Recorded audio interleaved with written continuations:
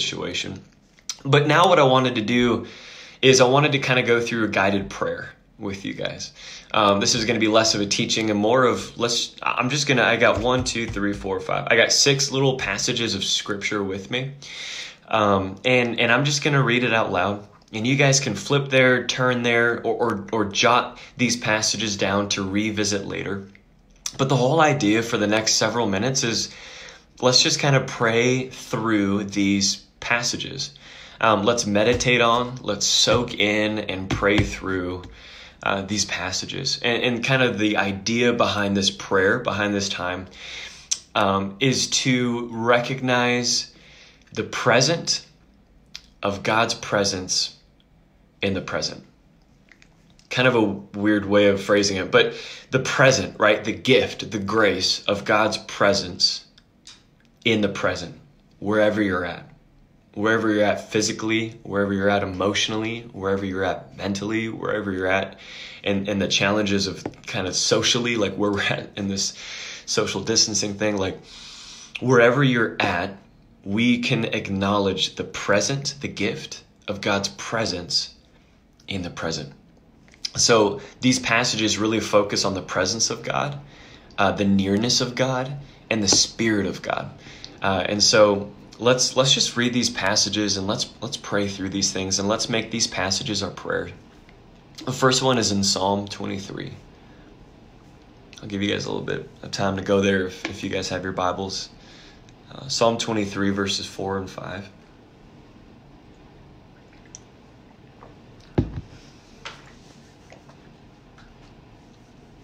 Yeah, let's pray through these passages. David writes that even though I walk through the valley of the shadow of death, I will fear no evil, for you are with me. Your rod and your staff, they comfort me. You prepare a table before me in the presence of my enemies. And God, right now, as we just pray through these passages, we thank you that though we may walk through valleys, through hardship, through stretching or difficult times, that you are with us, and so there is no need to fear. God, in the midst of wherever we're at and whatever we're going through, whatever the specific challenges or doubts or insecurities or fear may arise, you are with us. And your rod and your staff, they comfort us. Your rod of teaching and correction and your staff of grace are with us. God, that even in the midst of our enemies, even in the midst of evil, even in the midst of hardship, even in the midst of brokenness, that you sometimes don't take us out of the situation, but instead you prepare a table before us in the midst of our enemies.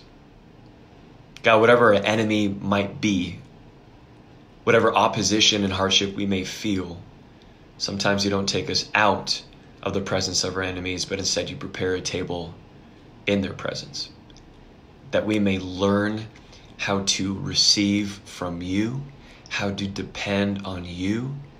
God, that you prepare a table in the midst of our enemies, that in the midst of difficulty and opposition, that we are feasting and communing and getting all that we need from you. The next passage is Psalm 139, 7 through 12. David writes, "Where shall I go from your spirit? Where shall I flee from your presence? If I ascend to heaven, you are there. If I make my bed in Sheol, you are there. If I take the wings of the morning and dwell in the uttermost parts of the sea, even there your hand shall lead me, and your right hand shall hold me. If I say, surely the darkness shall cover me, and the light about me be night, even the darkness is not dark to you. The night is bright as day, for darkness is as light with you. For darkness is as light with you. And God, we just acknowledge your presence. We acknowledge your faithfulness. God, that whether we feel like we're in the heavens or whether we feel like we're in Sheol, our mountaintop experiences or walking through the valley, our good days or our bad days, our victories and what seems like defeats, God, that you are with us. No greater gift do we have than the gift of your presence, that you are with us.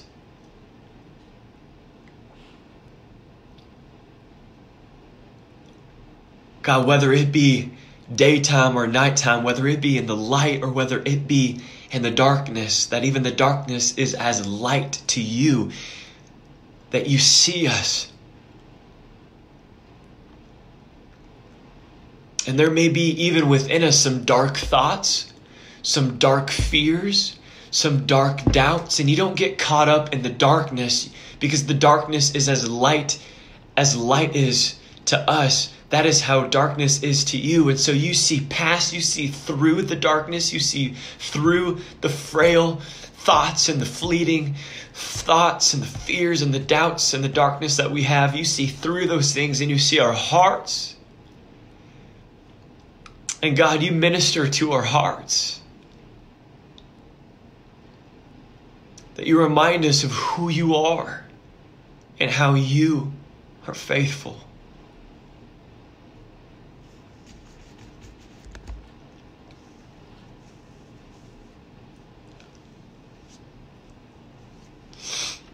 The next passage is in John chapter 16, verse 7. Jesus is about to ascend. Actually, even before that, like he's about to die, resurrect, and then ascend. But he promises a wonderful promise, a wonderful gift. Jesus says, "Nevertheless, I tell you the truth. It is to your advantage that I go away. For if I do not go away, the Helper will not come to you. But if I go, I will send him to you."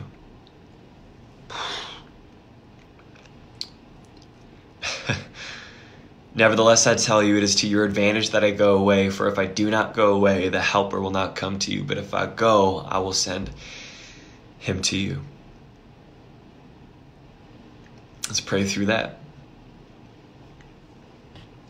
Jesus, we thank you that you went to the cross, that you hung on the middle cross, that you who knew no sin became our sin so that we may become the righteousness of God. That God, Jesus, you defeated sin, you defeated death when you rose from the grave. Therefore, there's forgiveness of sins and there's freedom from sin in you, Jesus. And you ascended into heaven.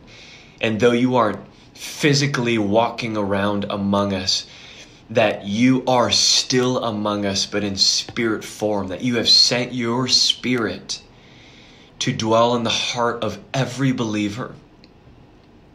God, that you aren't refined and limited to physically being at one place at a time, but God, you dwell across the whole globe because you make your home in the heart of every believer. God, that there's greater presence, that there's greater access, that there's greater availability, that there's greater service, that there's greater proof that you are in this world, because you aren't walking around in one place at a time in the Middle East. No, you are everywhere. Your presence is here because you make your home in the heart of every believer. God, we thank you for your spirit that you've sent. Jesus, it's hard to believe that it was better for you to go so that the Helper would come. And I'm sure that was a statement that your disciples had a hard time understanding and processing. But God, we thank you for this promise. Jesus, we thank you for your accomplishment on the cross and your death and resurrection and ascension. And even though you are in the right hand of the Father, your spirit still is with us. You are with us. in our heart, in our spirit, as your Spirit fills our heart, that you are with us because your Spirit is with us.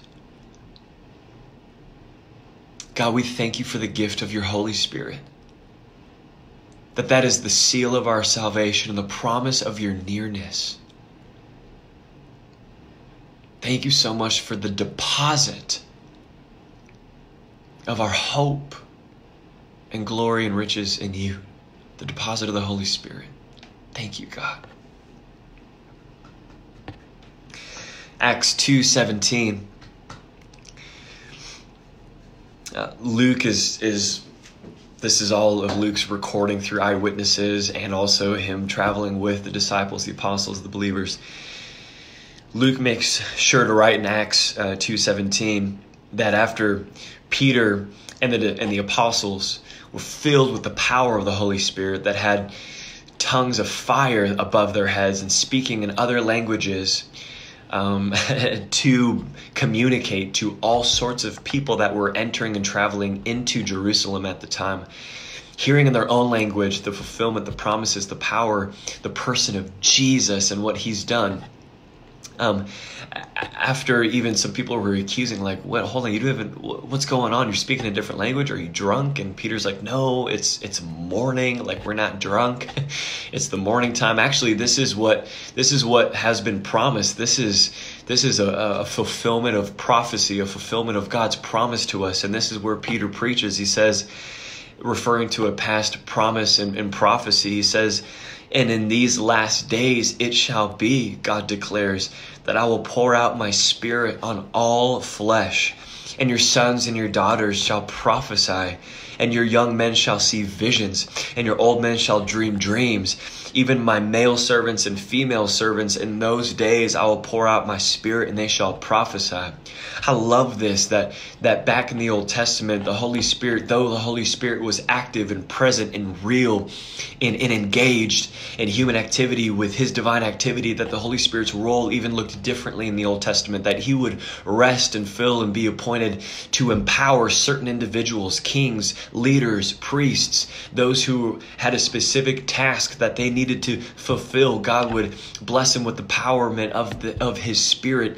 And now, as a seal of this new era, this new way of living, this new covenant, the era of grace, the era of entering into the finished work of Jesus, the Holy Spirit now pours out himself upon all of the church. That it's whoever believes, that it's all flesh. It doesn't matter who you are. It doesn't matter if you have a significant status here on earth or whether you don't, whether you are in power or whether you are lowly, whether you are a leader or whether you are a servant. Like, it doesn't matter who you are, whether you are sophisticated or whether you just feel ordinary. Like, whatever you may feel like you are today, you believe in Jesus, you have the gift of his presence with you, that it is unearned, unmerited, undeserved grace that is yours through faith in Jesus. And I just love this. So let's just thank God for the pouring out of his Spirit.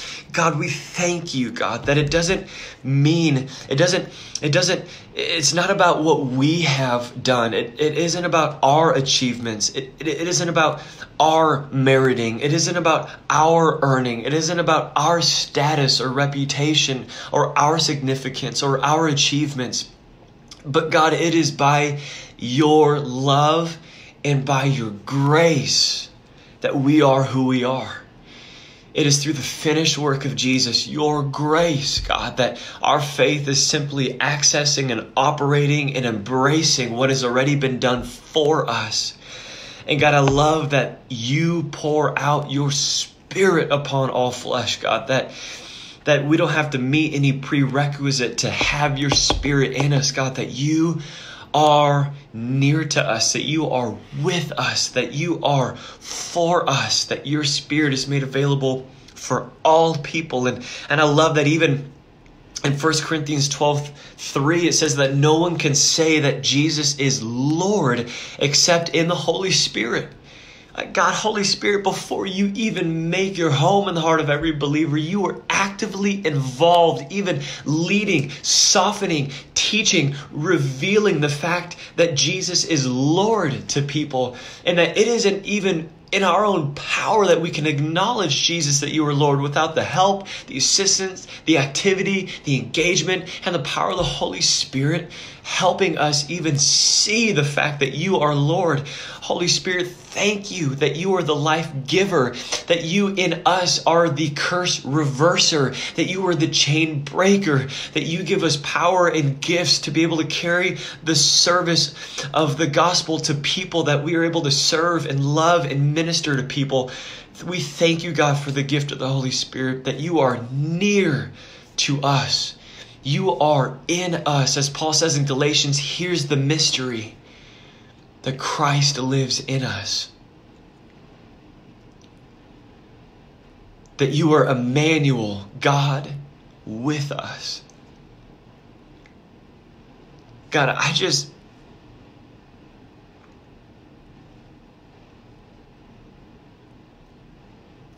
ask that, like, you interrupt our religious duties, that you disrupt our religious mindset, that it's about doing these things, it's about being good Christians, it's about reading enough and memorizing enough and doing enough and learning enough and achieving enough, that God, it isn't about that. Like, our life, our existence, our purpose, it's all about you. Jesus, I love that even after you rose from the grave, that what you chose to do to the disciples that were walking the road to Emmaus, that what you chose to do to the disciples that were in the upper room, that you actually chose to reveal to them, to open their minds about how everything that was written in the law and the prophets were all about you. And God, I just ask that whatever we do, that you just help break through the mindset of it's up to us to do, and that you usher in a fresh, life-giving perspective that it's all about you. God, I'm sorry for singing songs of worship and actually just going through the motions instead of singing to you. God, I'm sorry of when it comes to when I preach and when I lead Bible studies, that I think to myself, well, I better come across as educated. I better come across as an eloquent speaker. I better come across as a good leader. God, I'm sorry that for these moments that I even make it about me at all. It's all about you, Jesus. It's all about you, Jesus.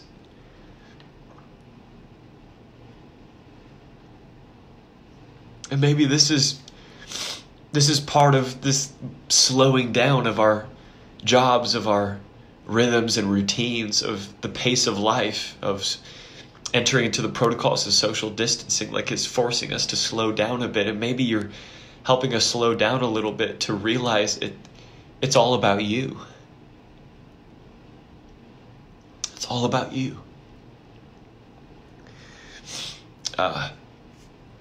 The last passage I just want to read is this, Matthew 28:20.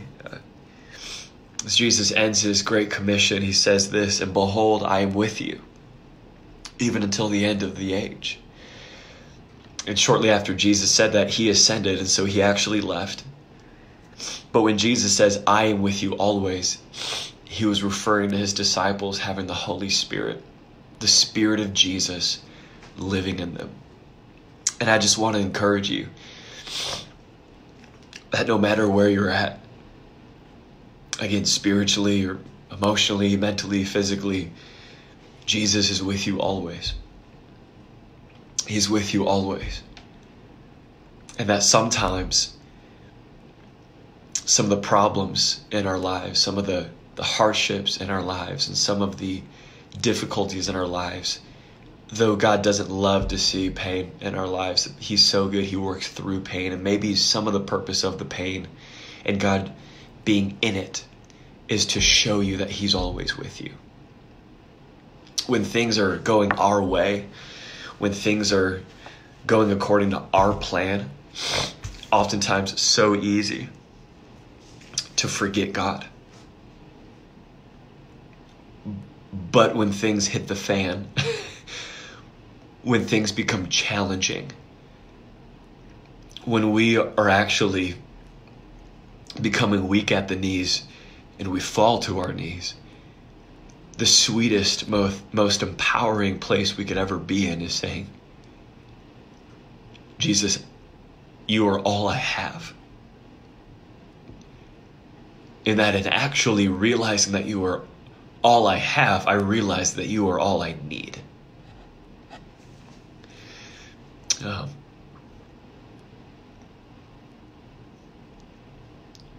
When we enter into glory,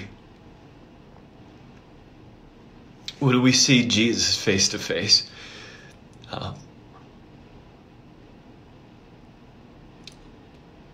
we're not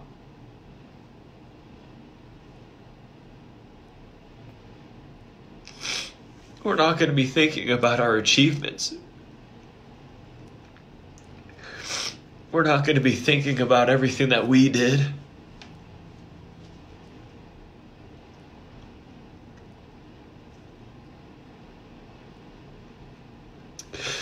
Because we're going to be face to face with Jesus. We're going to see Jesus face to face.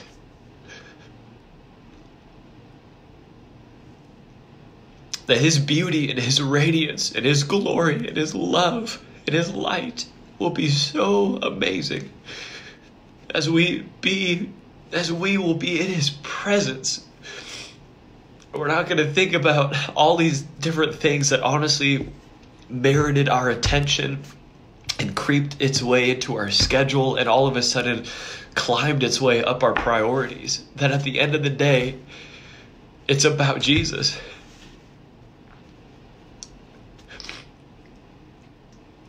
And I want to live out that heavenly reality of being in the midst, in the presence, and the glory of Jesus. I want to live that out here on earth. We're in it. We're in the world, but I don't want to be of it. I want to be so full, so aware of the presence, the goodness of Jesus. It's all about him.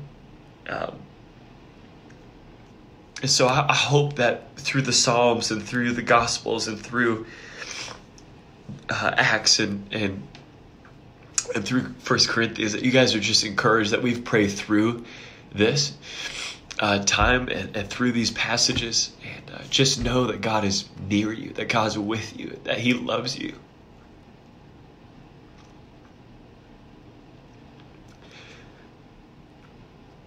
And that as Jesus prayed to God saying, Abba, Daddy, Father, that we can say Abba to God, that he loves us, that he's with us, that we are his kids.